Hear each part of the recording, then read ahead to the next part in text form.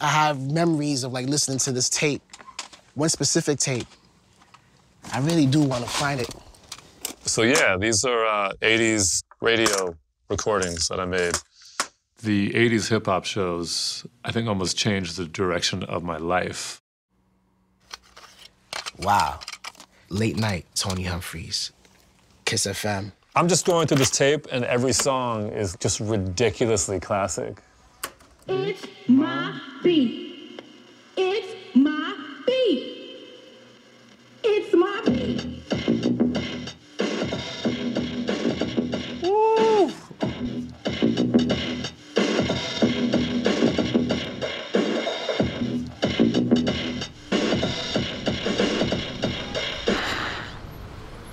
New York City. Back in the day, just like you pictured it. Desperate, dirty, and divided. The city emerged from disco's heyday, hung over. Man, life in New York City in the 80s, night of the living bass heads. But beyond the burnout, across the boroughs, people started tuning into a new sound. A sound that revolutionized music for generations. This is the story of that golden era of New York radio and the DJs that made it happen. It's time. If you were a young kid or a teenager looking for your soundtrack of life, New York was the only place really you should be. Everything was going on, and everything was sort of bubbling underneath. You know, you had us happening with underground stuff, you know, with Sam's Bar and the Garage and these places. You gotta think of all different walks of life in the place where you live at, New York. We learned how to make it sound like one big party. Block parties, especially, were very important. There was dudes walking around with big boom boxes, playing music that didn't sound like anything I'd ever heard before. And I also can remember that being a specific dividing line between what my mom liked and what I liked. I can remember her saying, it's that bass. That bass just makes me crazy. And I was thinking, that bass makes me crazy, but like in a really good way. Prior to the 80s, the radio was dictating to the streets, but now the street was dictating to radio. TV wasn't doing it. All we had to grab onto in the 80s was a radio. Think about it. That's how you got new music. That's how you knew what was going on. Red Alert, you know, talking about, I'm at Union Square, I'm at the Latin Quarter. Like, I wasn't old enough, you know, I was like a sheltered little white kid. You'd probably have to drag me into the Latin Quarter. I'd be so scared. It was freedom to play what you want versus being tied down by the programming director saying, look, you gotta play what we play. There was nothing that was off limits, put it that way. We changed the sound of New York. We actually did. Before three rival stations battled for control of the FM airwaves, one pioneering figure paved the way for contemporary urban radio. Frankie Crocker is the one who opened up commercial radio to hip-hop and dance music. We all saw Frankie all the time in a lot of the clubs, the hottest clubs in New York. You know what this is, actually, I'm about to spool up, is a Frankie Crocker demo tape. Frankie Crocker. Oh, I love that shit. Ah, man. On stereo in black.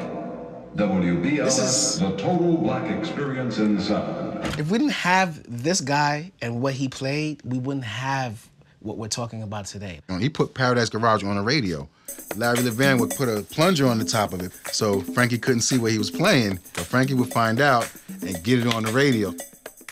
I'll never forget, my grandfather came running in the room like, Marlon, what's wrong? What's wrong? I was like, you can't believe it. They're playing hip-hop on BLS. And he looked at me and said, what the hell is hip-hop? Hi, this is Frankie Crocker, and this is another WBLS special feature. It's produced by our own Ted Courier.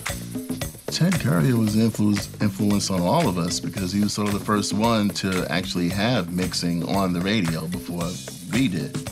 Like taking two records and riding them for, 3-4 minutes. Two records playing at the same time wasn't something New York City had heard. There were always fluctuations in the tempo of a drummer. Through trial and error, I taught myself what records sound like when they're not in sync but close. I used my finger on the label. I would apply pressure to slow it down or push it forward. And you develop a skill where you can operate in synchrony with the revolution of the platter. And before it was noticeable to the listener, I could hear what was going to happen. A lot of the shows that are done at home in your studio. Then you bring them to the studio and you play them on reel-to-reel. I mean, I needed a space where I could crank up the music and nobody was going to call the police, and where I could work at night after midnight. There was a person named Joan. She had turntables, and I would go over there to practice and do my shows. And then one day, she said, "A friend of mine wants to meet you." And I said, "Great." And it was Shep Pettibone. Shep Pettibone, wow. Master mix. Do you know what that meant back in the day? Coming through your box, screaming down the block. The purpose was to take the most popular songs that were on the radio and have a different version for our station versus anybody else. And you would learn the song. They'd be imprinted indelibly in your memory the way they played them. And then when you got the song, you would have to retrain your memory. Shep Pettibone was definitely one of the greatest mixers on the radio. I would chop up a song and add like a because I heard Shep Pettibone do it. The Latin Rascals took Shep Pettibone's tape edit creations to a whole new level. The Latin Rascals, it had to be 1985. December 85. Those tape edits are just, mind-boggling. I mean, you can give some kid, 500 records and, a 10-week course at Dubspot in Ableton, and he's not going to be able to do what those guys were doing. I mean, it's just so funky, so imaginative. Sometimes the edits make it sound like a machine gun. I went to City College Engineering School to become an electrical engineer. And then on my second year of college, I got stabbed in the back with a hunting knife as I was protecting my girlfriend. And I had kind of like an epiphany. What are you going to do with your life? I had a chance to think about it because I couldn't walk for 6 months. At that time, I bought a used reel-to-reel. I learned how to record my sets on it, and then I learned how to edit on it. I just found a way to make things repeat themselves, but also to take parts from other songs and then put them in the place where something would have repeated. A Puerto Rican guy named Albert Cabrera was doing everything that I was doing on a cassette tape. When Carlos de Jesus heard me play one of my tapes, he's like, "Dude, like, who'd you do this with?" I said, "With him, this other Latin guy." And basically, he put on my tape. They dubbed us the Latin Rascals. This is a Latin Rascals mix show from '85 playing your song. I love it. When I hear cats do stuff like that, that was the idea. I love it, man. My whole goal of arranging 10 minutes was to make sure that I put everything in this track so that it could be taken apart by DJs. I heard it on somebody's boombox, blasting it, That's when I knew that something was happening. I think Set It Off was the perfect song because it was a perfect 808 masterpiece. So let me find a beat.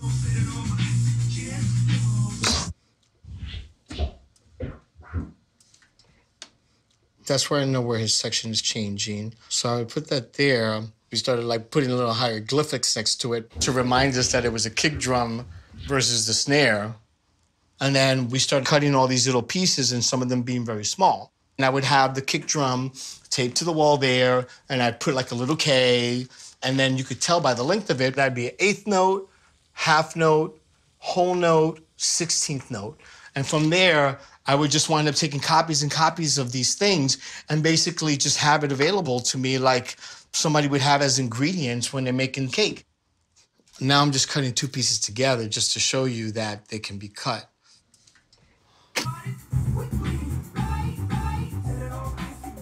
It's inviting the seductive chaos to come to it because it's telling you to set it off. All of that in itself is what made us do the gunshot edits that we did for that song. Fluent in this musical language, innovative DJs carried the mix master torch into the midnight hours, with 3 childhood friends at the center of dance music. My cousin is Tony Humphries. Merle and Bob and myself were actually living next door to Timmy Regisford. And the three of us, you know, were fanatic music teenagers at the time. We could see each other out of each other's windows. But if we were ever able to get on the radio, we were going to make it as special as it could possibly be. Kiss Master Mix Dance Party with DJ Tony Humphries on 98.7 Kiss. Tony Humphries was the master when it came to riffing dance and house music. Even now, he's better than like pretty much any DJ that I know of, so. Everyone would always be amazed that he would find these records that no one else could get. I remember being crazy, taking train rides from, you know, Brooklyn to the Bronx, and buying punk rock records and all kind of crazy stuff back then. If you wanted to compete and get a job and hold on to a job, you had to know a variety of stuff. It wasn't, you know, one-dimensional. When Timmy Reserford first came to WBLS, he's working in programming. Timmy understood that it should be a show or a real performance. As Timmy started to learn how to DJ, Boy would come and start overdubbing over his stuff. Boy Jarvis did like great keyboard work on Timmy's shows.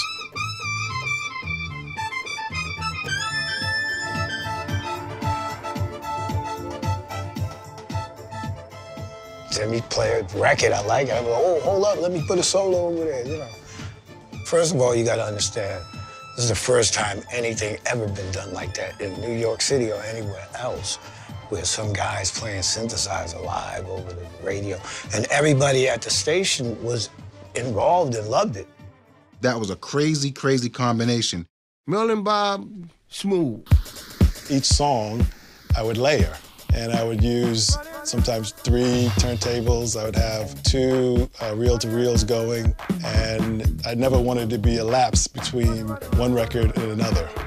You're expressing emotion and you're receiving it back. Even if you're not in a club and you don't see it, you know it's gonna come because you've exuded so much emotion in making a mix. Meanwhile, hip-hop radio found its official voice. Don't forget you can experience the world-famous Mr. Magic Rap Attack live with Marley Marl on the Wheels of Steel, exclusively on the State of Fresh 107.5 WBLS. Mr. Magic was the go-to radio personality for hip-hop, hands down. It had to be around 1980. Mr. Magic used to come on late night. You start hearing the sound, the hip-hop sounds coming on radio. We embraced that so big.